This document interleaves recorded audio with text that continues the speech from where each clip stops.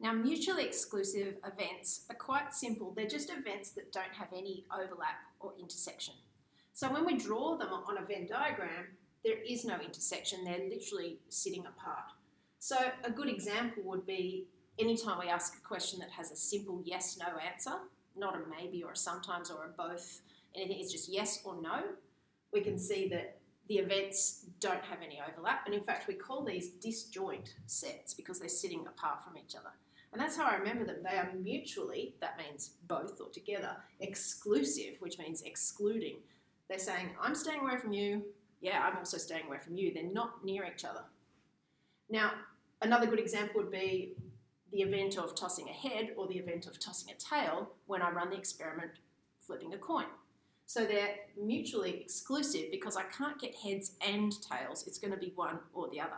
Now, one of the only things that can get confusing with these words when you see them in a maths question is that people often mistake them as being the same thing as independent events, and they're not the same thing.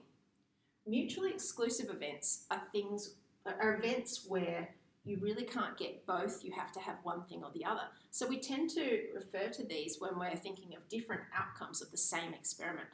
Whereas independent events are events that are completely independent of each other, meaning the probability of one won't affect the probability of the other. And we more often use this terminology when we're actually dealing with two slightly separate experiments that are independent of each other. For example, if I flip a coin and I toss a die at the same time, the outcome of the coin, whether I get heads or tails, is really not affected by what number shows up on the die, and vice versa. So you'd say that they are independent events. Now, you probably wouldn't put the outcomes of that sort of experiment, tossing a die and flipping a coin at the same time, you wouldn't list those in a Venn diagram because the crossover and the sets doesn't really make sense. You're more likely to draw a tree diagram for that and say, I could get heads or tails, and then there's 6 things on the die that I could get, and another 6 things down here, and there's 12 outcomes. That's how you're more likely to draw that experiment up. So remember mutually exclusive events as the type that you can draw a Venn diagram, and the sets are disjoint sets, meaning they just have no overlap.